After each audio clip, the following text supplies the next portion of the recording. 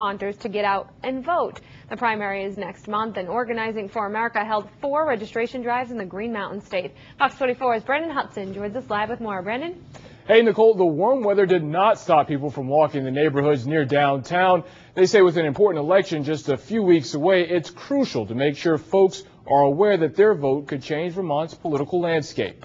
It's the 17th. Nina Harrington has been meeting and greeting people in Burlington all day.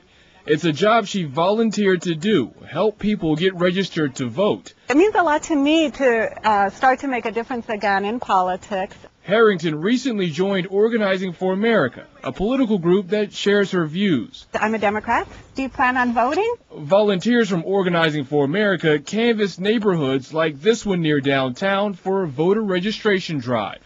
Joined by her son this hot Saturday afternoon, Harrington is one of dozens trying to drive voters to the polls for the August 24th primary. That's part of what we're saying on the doors. It's, the primary is August 24th. You must get out there and support the candidate of your choice. Jesse Bragg, Organizing for America's state director, says the primary carries a lot of significance because it's earlier than years before, and Vermonters will elect a new governor.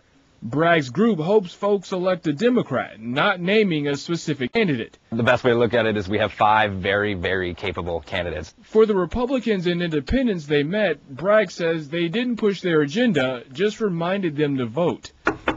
As for Harrington, she says she didn't catch too many people at home. Maybe she'll be luckier next time. I hope that I have the chance to do it again, yes, definitely. And for the people who were not at home, they received a card to remind them to get to the polls. Organizing for America says it will have more events before the election. They plan to hit at least a few thousand homes before the primary. If you would like to learn more about Organizing for America's voter registration drive, you can find a link on our website following this newscast.